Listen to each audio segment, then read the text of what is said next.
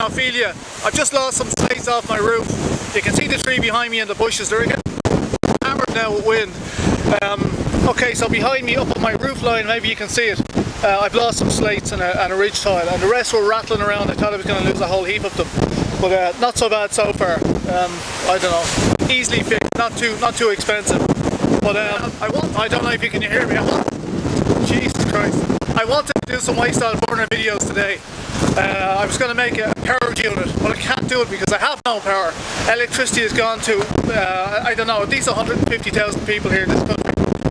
Down my part of the country anyway, here in Ireland. Okay, so that's it. I'm sure you can see the bushes moving in the background. So maybe some of you have seen the little stove I made the other day. I left the flue in it. It obviously blew out of it. So let's have a look in the shed now.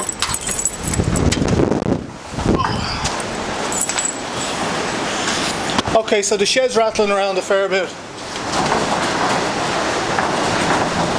Well, the whole thing is vibrating. So anyway, look, this is a riello burner. I don't know if you can hear me. My shed is rattling to bits. Riello burner. I'm modifying. Okay, I pulled the jet, the nozzles, all that stuff. I've taken the pump out of it. I've taken. This is the control box off it. I've taken that off. That's going back on. Okay, just a quick update. This is a siphon nozzle. Okay, it gets the air line in through the back, and it gets the oil feed in through the the bottom of it. And what I'm going to do is I'm going to convert this riello burner, but I can't do it today because I can't actually get the bits. So essentially what happens is that goes in here. You can see that.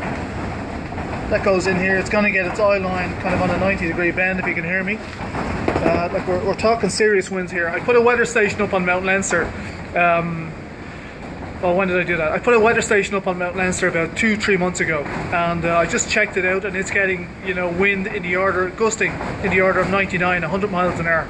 It's really bad here now at the minute. I'm on top of a hill, which doesn't help.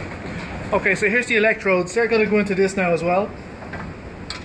Okay, and they're going to sit on top of this. Then what happens is, this is a shroud or blast tube. It's going to go over that again. Now I might have to extend that out, and make a piece of pipe to go between the two of them. So I don't know, and I was planning on doing that today. Chances are it can't be heard in the shed, so this one may not make it. And on top of that, then I can't get parts. We've no power in the house, so I can't do any welding. Blah blah blah, on and on it goes. So okay, look, that's a quick update.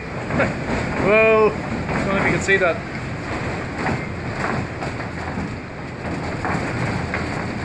Oh, I don't think you can see that. Let's try this. Jesus.